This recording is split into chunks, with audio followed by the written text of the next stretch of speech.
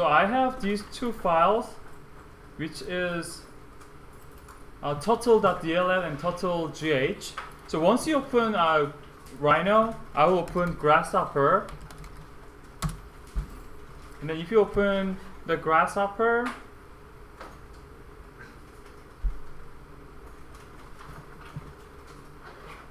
you will go to File, and then there's a special folders and component folders. And I will click it, then actually it will open the folder that you need to copy these files. So in this folder, this is actually basically this one is app data, roaming, Grasshopper libraries. I'll copy these two files in this folder, and that you are ready. And then actually you need to turn it off, or Grasshopper and Rhino, and then you need to reopen it.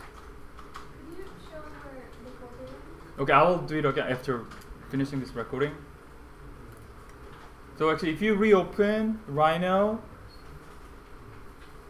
and Grasshopper, the way how to test whether the plugin is installed correctly.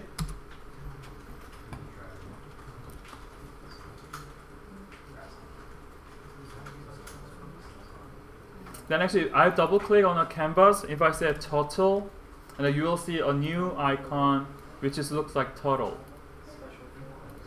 Okay, so this one is showing how to install turtle.